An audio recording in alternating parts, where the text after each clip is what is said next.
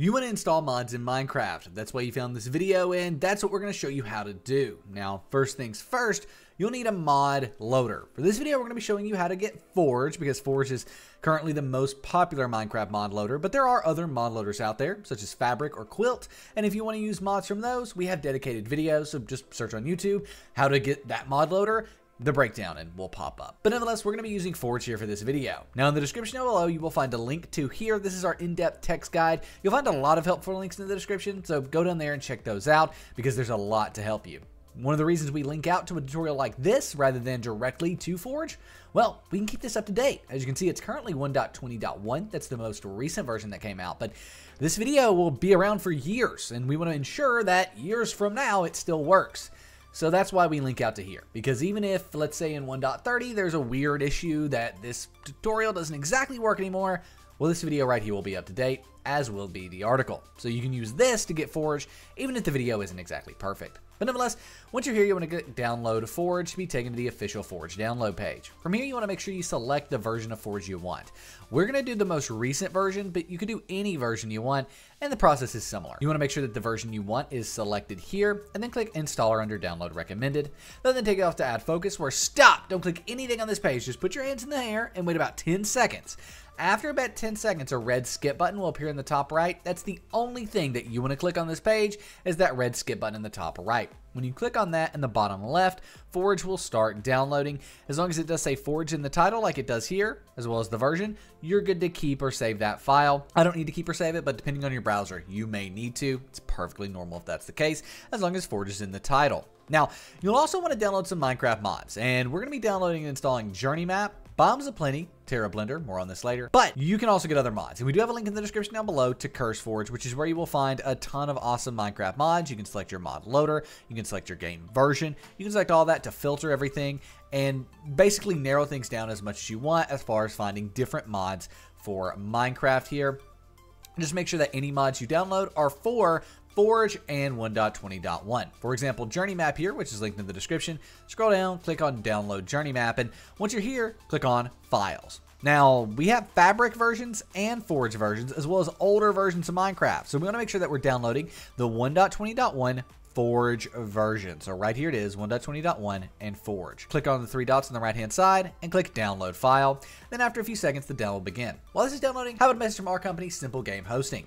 If you want to start a modded Minecraft server with individual mods, like you just add a few mods that you want, or mod packs, SimpleGameHosting is here for you. We have an amazing mod pack installer, and you can easily add individual mods as well. On top of that, we support plugins and vanilla servers, truly meaning you can do anything and everything you want with your Minecraft server at SimpleGameHosting. Our panel is super easy to use. We have blazing fast hardware, and we have a high quality help center with amazing articles to help you customize your server, make different changes, and figure out any issues you could have along the way. And that's on top of our live chat support. So if you want to start a server the quickest, simplest, and easiest way, check out SimpleGameHosting at the first link in the description down below. The breakdown XYZ/SGH. But as we can see here, Journey Map is downloaded. Now, Bombs Aplenty is the next mod we're going to download here.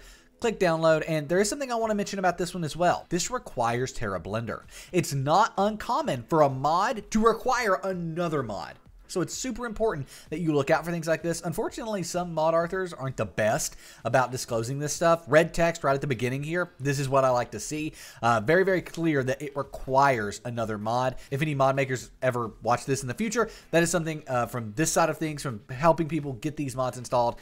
Terra Blender being right here at the beginning is a great thing. Put your requirement mods right at the beginning of your descriptions. That way we can help find them, and that way, you know, people have less issues and have to find our videos less. But nonetheless, make sure that you do go to Terra Blender. We've already got it open here, but we want to download Bombs Aplenty, clicking Files, and make sure we're downloading that 1.20.1 Forge version, which we are. We can also go ahead and download Terra Blender. Just go to that download page, and you know the drill at this point. It's the same as the other mods. Just download the Forge version for 1.20.1 or whatever version of Minecraft you're installing. This is, you know, for 1.30, you would download the 1.30 version of your mod. Nevertheless, let's go ahead and minimize our browser, and we're going to go ahead and move everything to our desktop just because it makes it so much easier. Now, it's most likely going to be found in your downloads folder, so just open up File Explorer and select Downloads. You might have to come under this PC to select Downloads, and here it is. We have Bombs Aplenty, Journey Map, and Forge. We can move all of these to our desktop. Terra Blender was missing there, though, so we want to make sure that we go back and get Terra Blender downloaded. There we go. Now that Terra Blender is downloaded, it'll be here as well, and we can move that to our desktop, too. So now with everything on our desktop, what we want to do is go ahead and move our mods to the side, because the first thing we need to do is get Forge installed. So go ahead and right click on Forge, click on Open With, click Java, and click OK. But if you don't have Java here, what do? Well, you go to the description down below and you download Java. Now right now that's Java 17. But in the future, we expect it to change. It could be Java 20, Java 25. So if this says Java 25, download that version, because that's what's going to be best for the most recent version of Minecraft. This will always be up to date with whatever the most recent version of Minecraft is. So if it's changed in the future, that's why. But it is, of course, in the description down below to help you out. So go down there, download Java, and then you'll be able to open up Forge. If you do have any issues, you may need to run the jar fix. This is going to take the Java files on your computer and link them back to Java. So for example, if Forge looks weird, it's not the same icon that I have, running the jar fix after getting Java will fix that. Nevertheless, we can go ahead and right click on Forge, click on Open With, click Java, and click OK. That will open up the mod system installer for Forge, click Install Client, and click OK.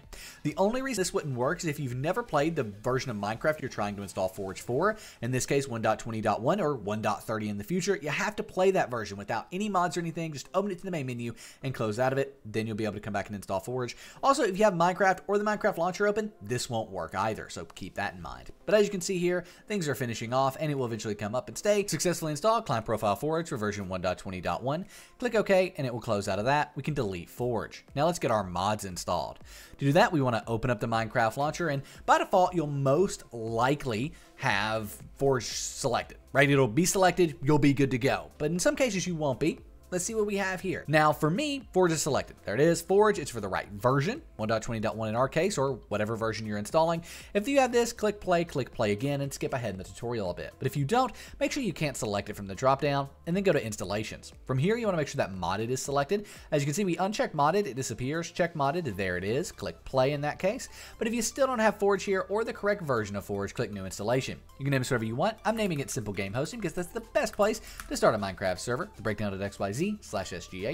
Then come under the version drop-down box here and select the 1.20.1 Forge release. For me, it's towards the top, not at the very top. You might need to scroll down a ways to find yours, but for me, it is right here. I'm also going to change the resolution so we can see once you get in game, and then click create. Now we have this new SimpleGameHosting.com profile that has 1.20.1 Forge under it. Hover over this, click play, and click play again.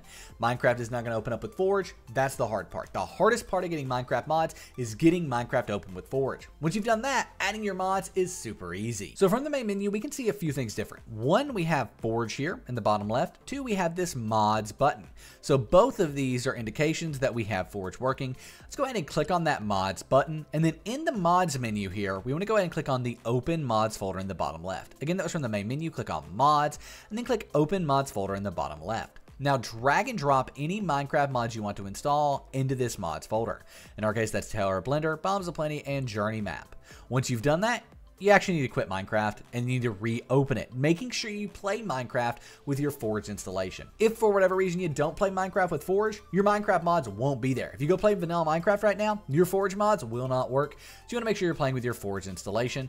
And then once we are in game, your mods will be working now. You've added them in a mods folder, you've restarted Minecraft, Forge in this installation startup process here. We'll see those mods, and guess what? Everything will be working. You may actually, if you look closely, be able to catch a glimpse of it reading your mod file. Just depending. Sometimes it moves too fast and you can't even see it, but sometimes you can. It's kind of cool. So there we go. Minecraft is now open. If we go to mods, there they are. Terra Blender, Bombs Aplenty, and Journey Map. We can obviously jump in game. We're just going to have to do a new world because we have Bombs Aplenty, and well, that requires a new world. So let's go ahead and do that real fast. I'll make it creative just because that's easier for me. And let's generate this new world where we can see right away that Bombs Aplenty is working. We've got this tree and this biome behind us. In the top right, we've got Journey Map. If we hit J on our keyboard, it will open up the full screen map. And we can see we've got a really cool biome over here as well. So all sorts of awesome stuff. And that's how you can get mods in Minecraft and start playing them. As you can see, all of our mods are working. Bombs Aplenty, Journey Map, all of that stuff. And these are two mods I would recommend, by the way.